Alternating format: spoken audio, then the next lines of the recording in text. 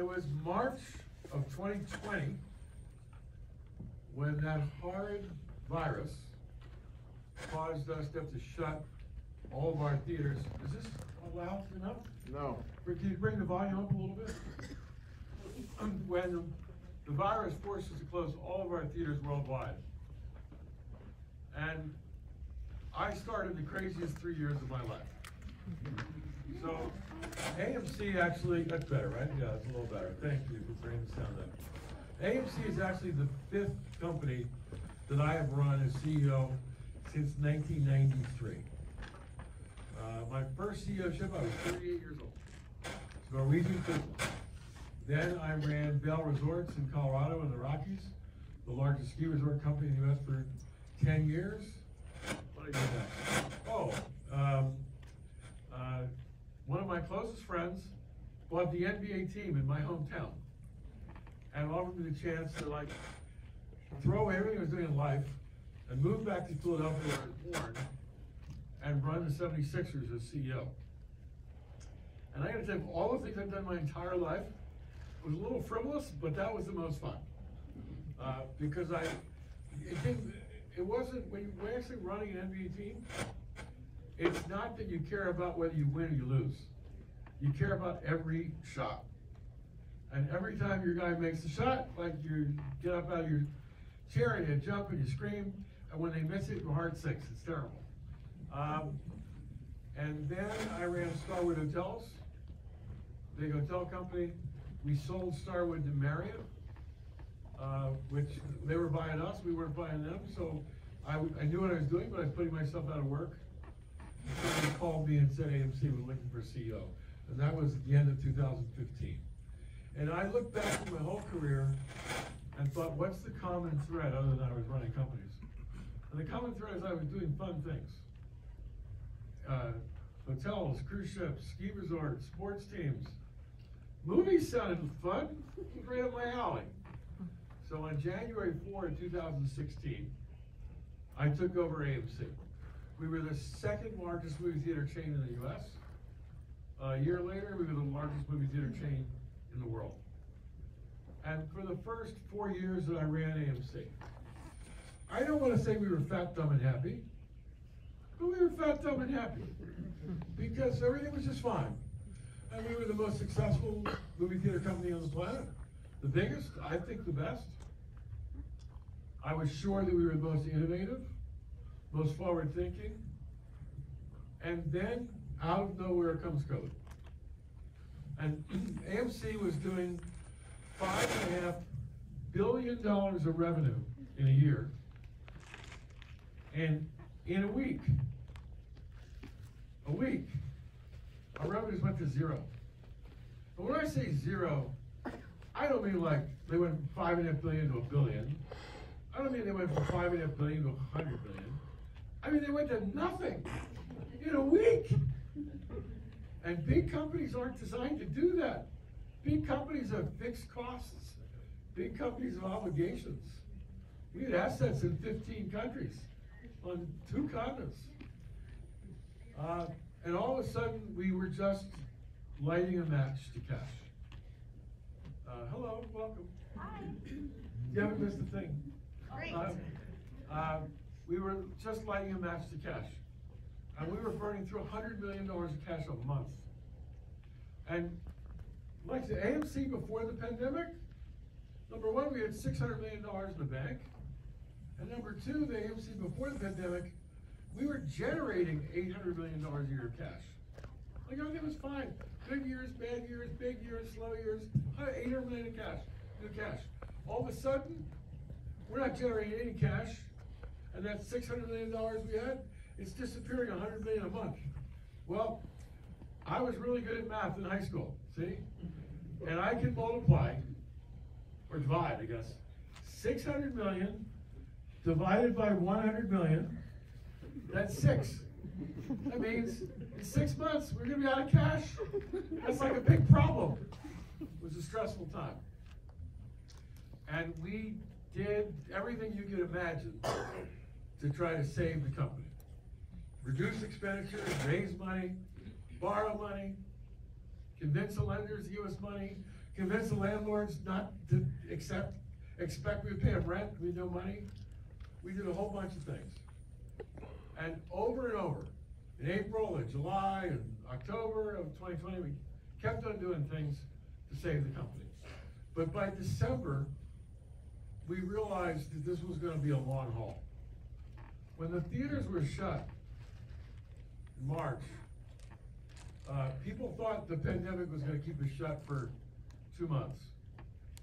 How about like 2 years, you know? Our theaters were shut for a year, we didn't have any movies for a year after that. And so in December of 2020, after a lot of thought, we realized that we just couldn't keep raising $200, $300, $400 million and like limp along for 2 more months or 3 more months. So we announced publicly in December of 20 that we needed to raise $750 million or we weren't going to make it. And we figured that would last us well into the summer of 2021. And the press was filled with, they're never going to raise the money. The press was filled with, they're going big. They're disappearing, movie theaters dead. Dead, dead, dead, and dead. Again, can we turn the volume up on this thing just a little bit more if we can? But in January, we were able to announce that we had raised not $750 million, but $1.2 billion. And that meant we were going to make it. I put out a press release. I swear this is not on very loud. Can you guys hear in the back? No. No. It's not on. Louder. We're working on it. We're working on it. Is it on? No. No. That's what. Oh. How's that? No. How's that? Nope. A different mic? Ah. Well, if you couldn't hear in the back, I said we raised $1.2 billion in January 2021, which means we're going to make it. And I put out a press release on a Monday morning, January 25th, to be precise, 2021, that bankruptcy was off the table. Now, did the sound disappear again? Yep. What did you say? Good line.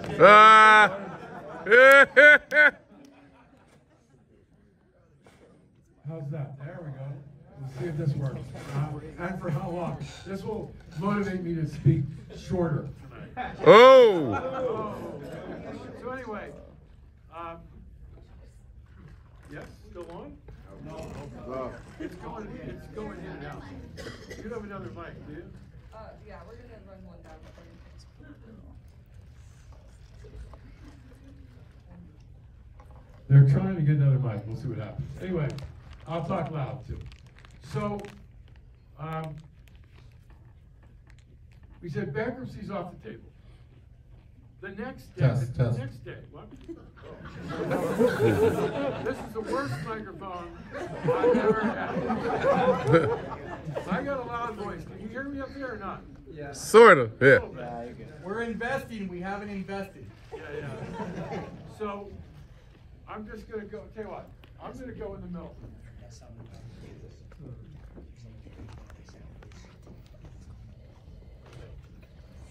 Is that another mic? No.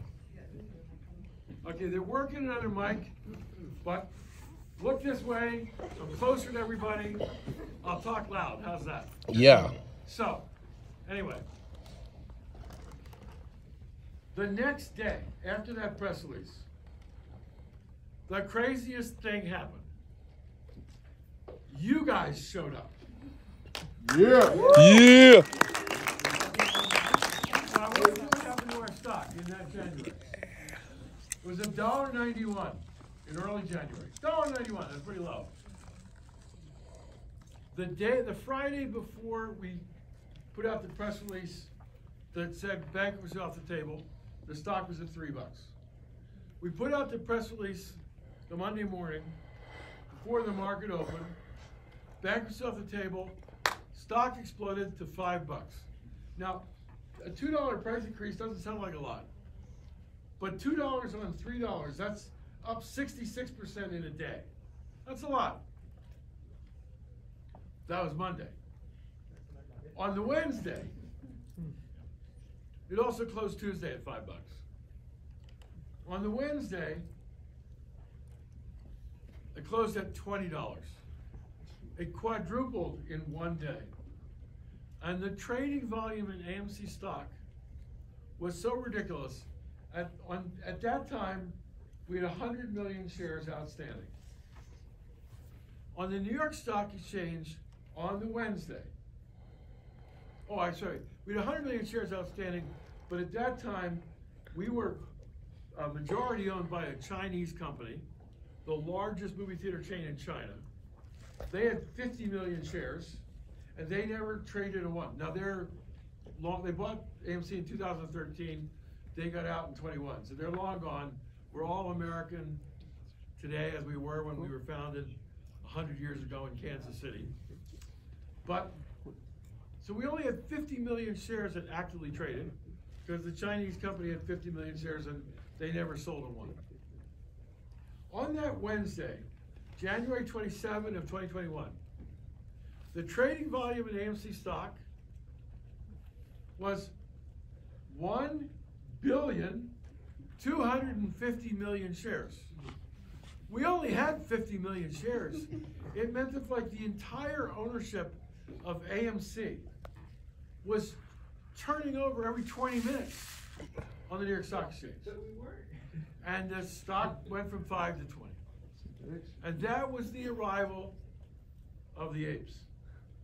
And I know that there are maybe 2 people in this auditorium tonight who came to see Mafia Mamma. And they don't have a clue why this guy in the Norwegian sweater is interrupting your movie. But the rest of you, like you're apes, right? Yeah! That's what I would have thought. So, you guys arrived, and I know when. It was January 27th of 2021. And it's now April of 2023. And you're still here. And we're not leaving. Yeah! And I got to tell you what you did, because you should be very proud. First of all, you attach yourself to a really good company. And 200 million times a year, we make people smile. Because we get you out of your house, we get you to a place, and for like, oh, thank you. Is this one working? Hopefully, no? Oh, man. I'll just talk loud. You can hear, right? Yep. Yeah. I got a big booming voice. So, you saved moviegoing in America. That's what you did. You attach yourself to a good company that makes people happy, that amuses them and entertains them and distracts them from all the stresses and problems in their daily lives. And you sort of do it for like, 10, 15 bucks. It's kind of affordable, really, when you look at how much more expensive other entertainment choices are in the country. But if you hadn't shown up, we wouldn't be here today. And Wall Street would have destroyed us.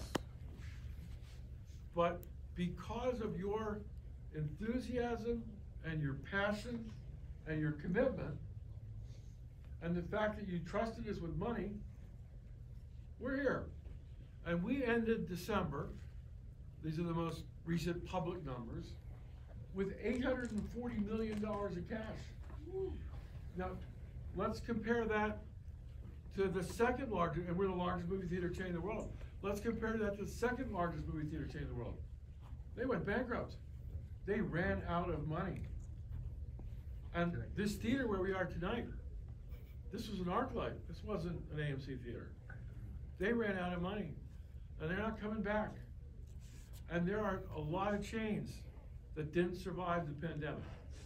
But I can tell you with one caveat, and it's an important caveat, that as long as one thing happens right in the next 90 days, there's basically not a chance in the world that AMC doesn't survive this still long aftermath of the pandemic.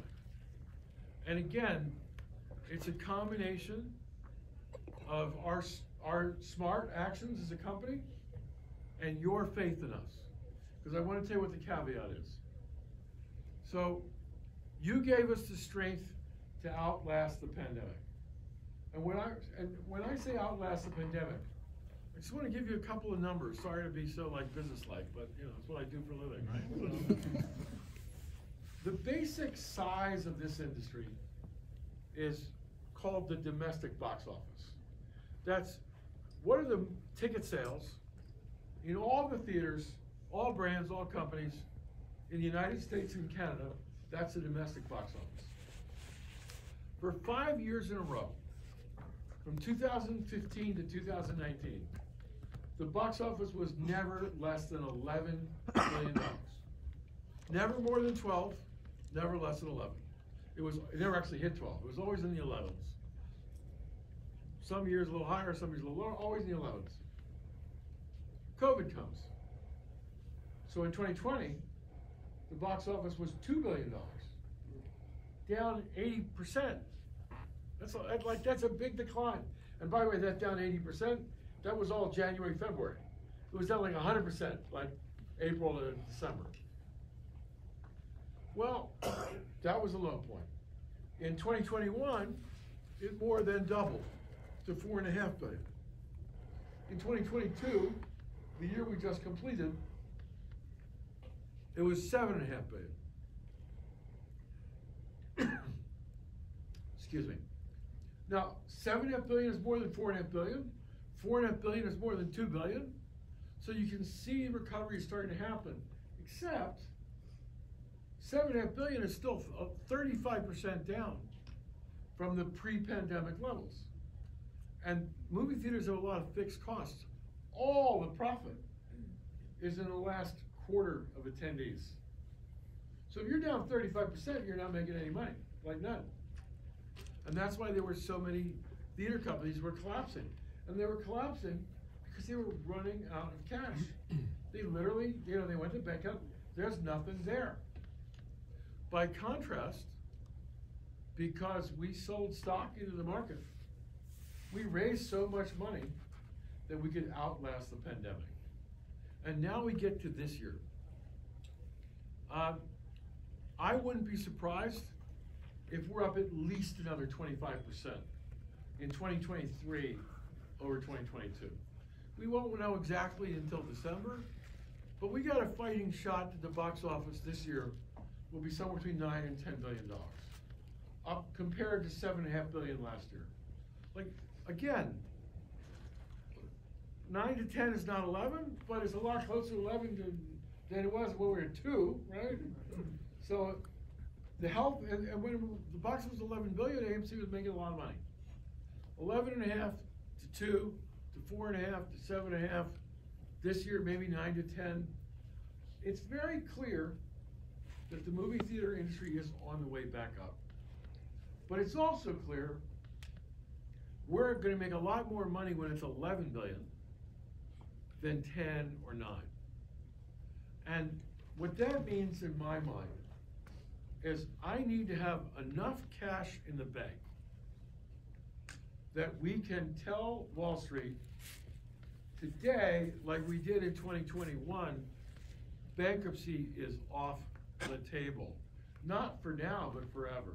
Go! And when we have enough resources in the bank, combined with a box office big enough so that we're generating a lot of cash again, that's what destroys the short thesis.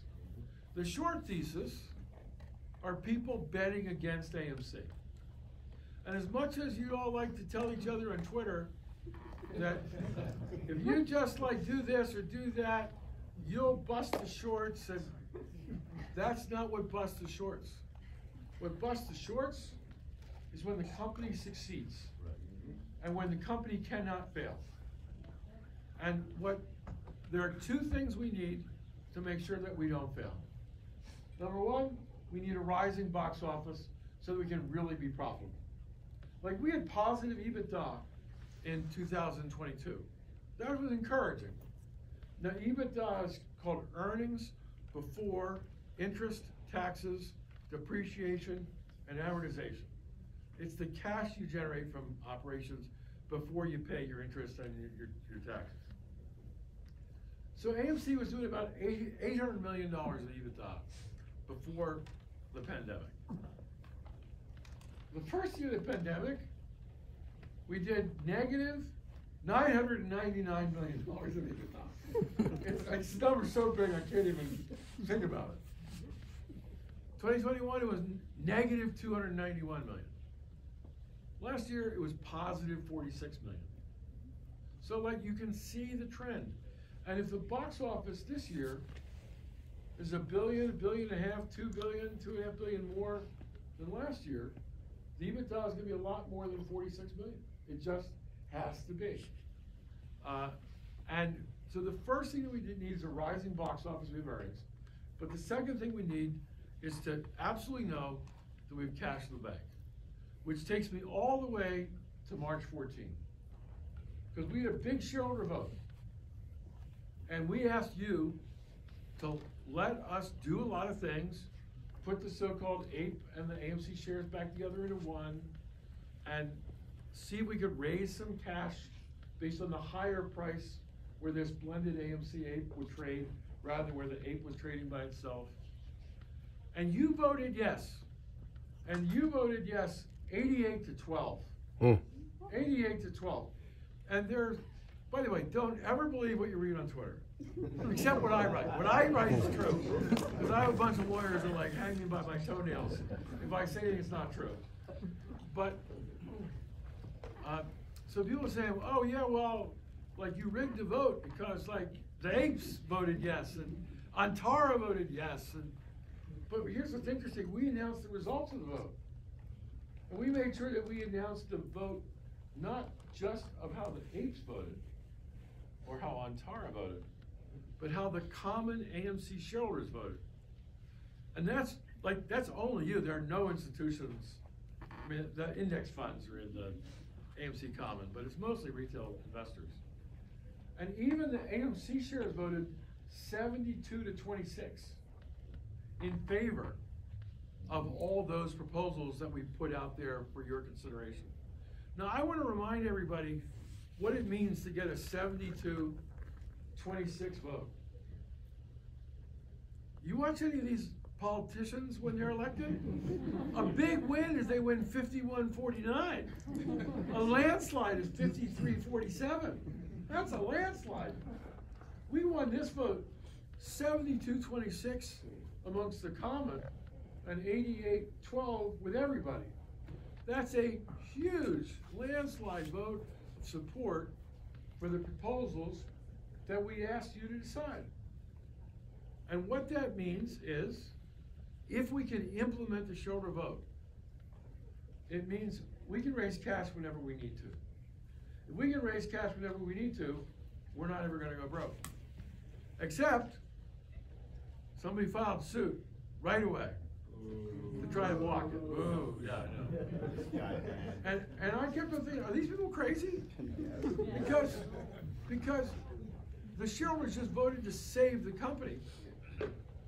And if you win, like, you're just gonna put us back in the crapper again.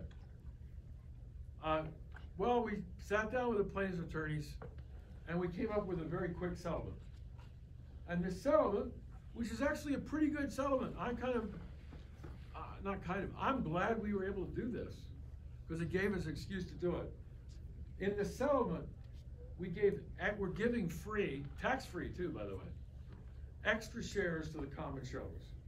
Because the plaintiff said, oh, well, you sold so many shares of the Ape at a cheap price, so the common shareholders, they saw a lot of the ownership of the company drift towards the preferred shareholders.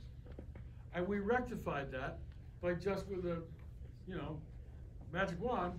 Okay, well, we'll just give some more shares to the common. The common shareholders will own a little bit more, and everybody's happy. And the plaintiff's lawyers thought that was great, and we thought it was great. And the common shareholders could like it because you're getting extra shares.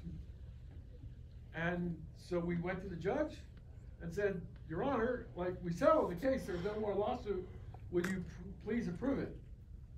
And the judge said, well, she didn't say whether she would approve it or not, but she said, like, I want to do this the normal way. And the normal way in Delaware is it takes 2 to 4 months to approve a settlement. So we'd ask the judge, could like you do it in a week? And the judge said, no, you said yes, but she said no. So she said, we're doing the normal way.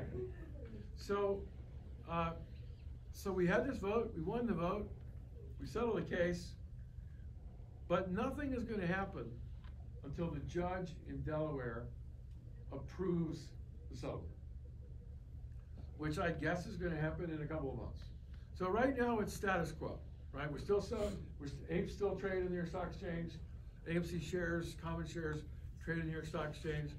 They haven't been put together yet. There's no reverse stock split. But assuming that the judge approves the settlement, which sometime in the next, I wouldn't say days or weeks, but probably months, but not like 20 months, like, 2, 3, 4 months, something like that. Then we can actually implement your suggestions. And when we do that, I said there was one caveat, right?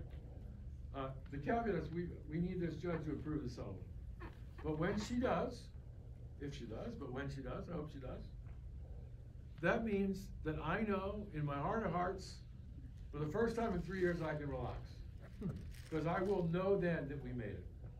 Because no matter what the world throws at us, bubonic plague, dengue fever, whatever the world throws at us, we'll be able to raise the money we need to survive it. And at the same time that that's going on, the box office is rising. And there are a lot of big movies coming out in 2021. I mean, a lot. Super Mario Brothers. Oh, yeah. Like it's going to do $500 million just in the US. And there are so many big movies coming out over the next 7, 8, 9 months. And I think the box office in 24, we know the slate that's coming. I think the movies in 24 are going to even be bigger than the movies in 23. And like, there are some real movies coming out. This movie Oppenheimer that Chris Nolan's making, That's right. it's fantastic. It's a story of the creation of the atom bomb back in the 1940s. Brilliant. The Indiana Jones movie this summer is going to be so wonderful. The Mission Impossible movie that's coming out in July, I think it is, it's going to be so good. Did any of you see the it's all over YouTube, the trailer of like Tom Cruise like jumping off the cliff in a motorcycle? He really did that. And he's such a perfectionist. He wanted to get a really good shot. He did it like 35 times in a weekend. He literally took a motorcycle and drove it off a cliff and opened a parachute. It's a long way down. You would think, like, first if it was me, like, I wouldn't be riding a motorcycle off a cliff. And if I did it once, I would certainly not do it 34 more times in a weekend just to get a better picture. A lot of big movies coming. So that's the only thing we need, guys. And the only thing we need is for the courts to approve the settlement so we can implement all of this and know that we made it. And I don't know what the judge is going to do, so I hope she says yes. If she doesn't say yes, we'll bob and weave and do something clever. We'll figure it out. We've figured out everything so far. Whatever they do, whatever the world throws at us, we'll figure it out. But I hope she settles it, and so agrees to approve the settlement. And if she does, when she does, then I know we've made it. And then we can just start focusing on the future. Like, what do we want to do with this company? There are a lot of movie theaters that we could still improve the quality. There are a lot of movie theaters that we could acquire at very cheap prices. Because a lot of the other circuits are just failing miserably,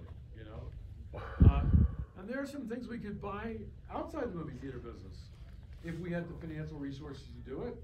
And if we can sell stock to raise cash, we could buy other things too. So it's so exciting to think about playing offense again, which is what we were, the way we were running the company until 2019. But for the last 3 years, we've been playing defense. So we've been trying to protect against collapse, as opposed to trying to do everything we can just to drive glory and success. And that's where we finally are, almost. As soon as we get through this last little hurdle of being able to implement the vote that you all approved 8812. And you know, I can taste that it's so close. But when that day comes, and there's, you know, maybe it's May, maybe it's June, maybe it's July, maybe it's August. The question is, what do we do with your company then? And I keep on saying it's your company because you own it. Like, by the way, I own it too. I'm the largest individual shareholder of this company. And I love this company, and I'm very proud of what we've done. And I'm very committed to its future. But I just think there are so many good things we can do to take AMC to the next level. And it's so exciting for me that we're gonna be doing it together. That's why I'm here tonight. This is the 22nd one of these that I've done. And I said earlier, you know, when I was just welcoming you earlier, like, to me, this is the most enjoyable nights of the year. Because I know I'm doing all the talking now, but when we're done watching Mafia Mamma, I'm gonna be out there and you're gonna talk. And I'm gonna talk to each one of you one-on-one and hear what you have to say. And it fills me with so much excitement and determination to do great things for this company because of your commitment to it and your enthusiasm for it. And that is very sincerely stated. There's like no company I've ever heard of before that got adopted by retail investors the way AMC has in the last 2 years. And you all know I tweet.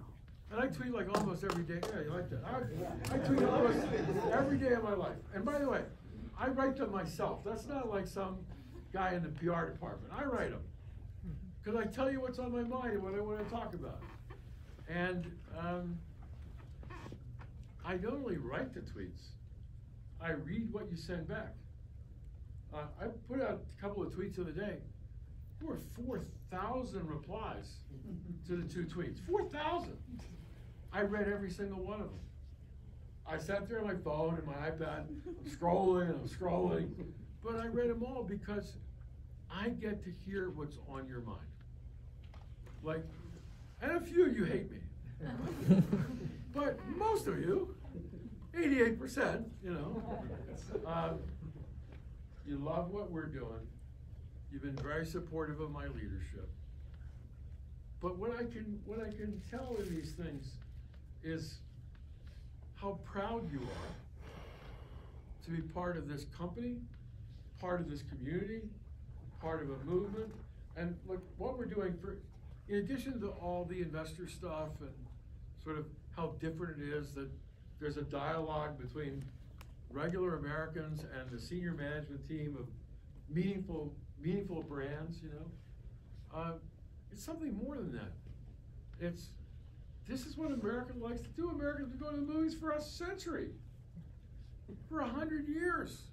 We've been at the center of the cultural fabric of this country.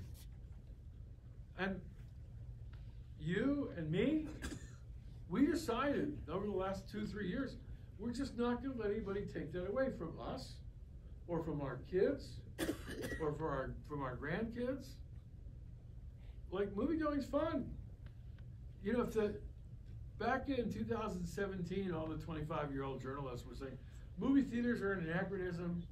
Like, the future is streaming, and oh, you can watch the movie from home. Then COVID came. And guess what we all learned? Is we were imprisoned in our houses and apartments for a year and a half. Okay, your house is nice, your apartment's nice, but you like to get out every once in a while. You'd like to be with people. And it's a pretty cheap date, all things considered, to get 2-3 hours of great entertainment.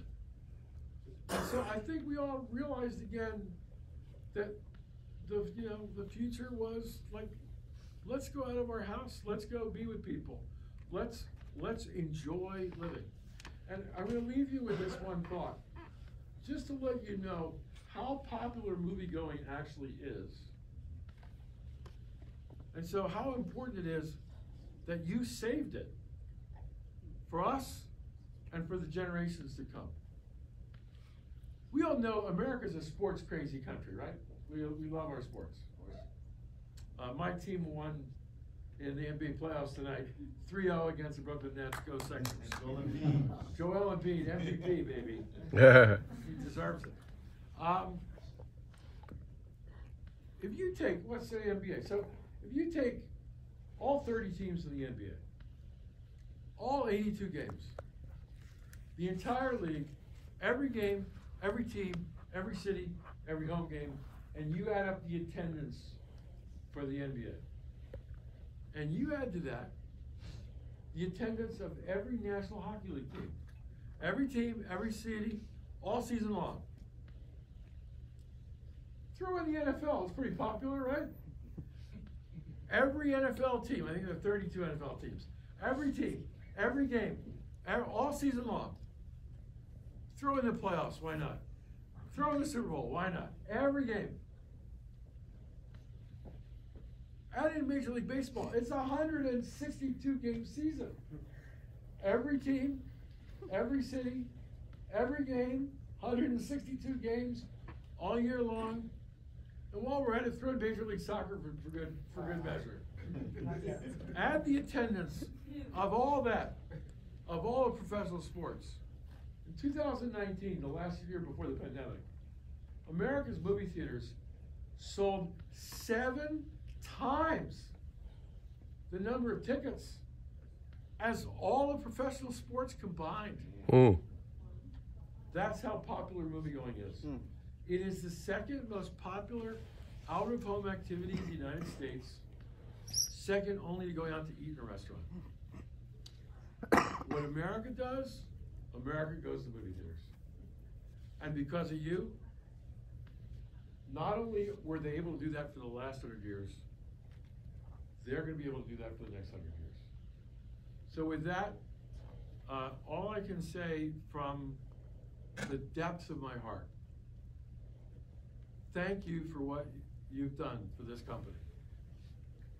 Thank you for what you've done for this company. We're here because of you. We have a bright future because of you. And America owes you a little debt of gratitude for taking a glorious company that has a very proud heritage and giving us a very proud future to come. With that, we're going to watch a movie together. When the movie's over, I'm gonna sit right here. I'm gonna watch it with you. I actually picked this movie myself because I saw the trailer and I thought it looked really funny. I don't know if it is gonna be funny, but the trailers, I know at least 2 minutes are funny. The trailers are funny. We're gonna go outside, take pictures, I'll sign stuff, we'll talk.